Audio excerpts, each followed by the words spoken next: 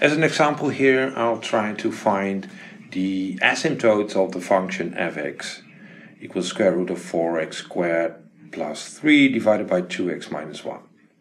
First, consider the vertical asymptotes. Well, clearly there can be only a vertical asymptote for x equals a half.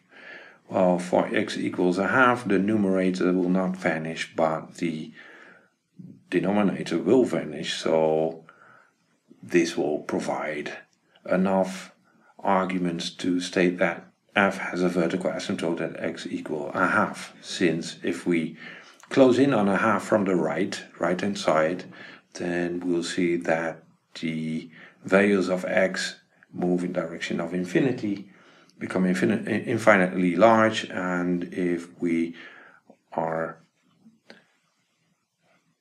approaching a half from the left hand side, we see that the values f(x) go to minus infinity.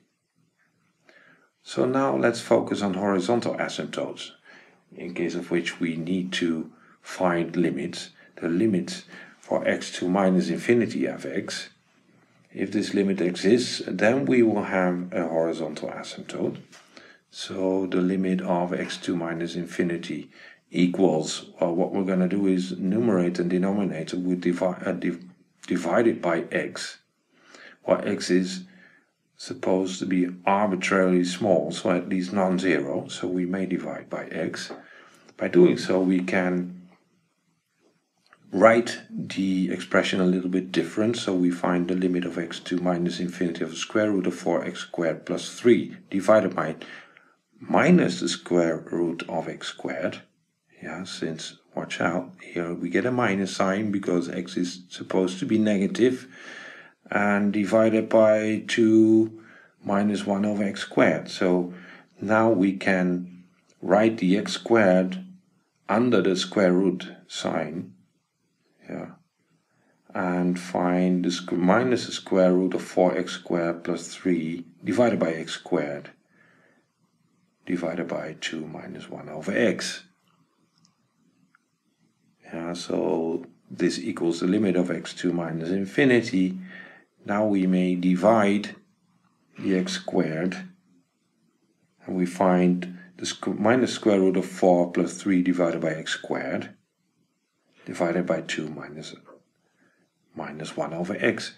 And now we see that 3 over x squared will have 0 as a limit, and 1 over x of course goes to 0, so we find as a limit the square root minus the square root of 4 divided by 2 is minus 1. So we have a horizontal asymptote at the value y equals minus 1 for x going to minus infinity. Well, something similar can be done if we take a limit for x to infinity of f(x). Then our life is even easier, since we do not have to deal with the minus sign, but we can apply the same technique by dividing numerator and denominator by x.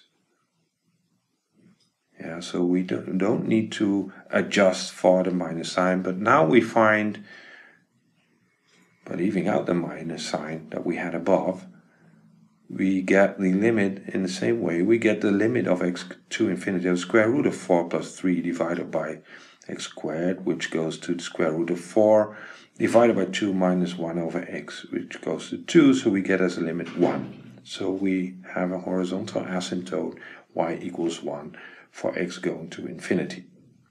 Well, since we can have only 2 horizontal asymptotes, we are done now.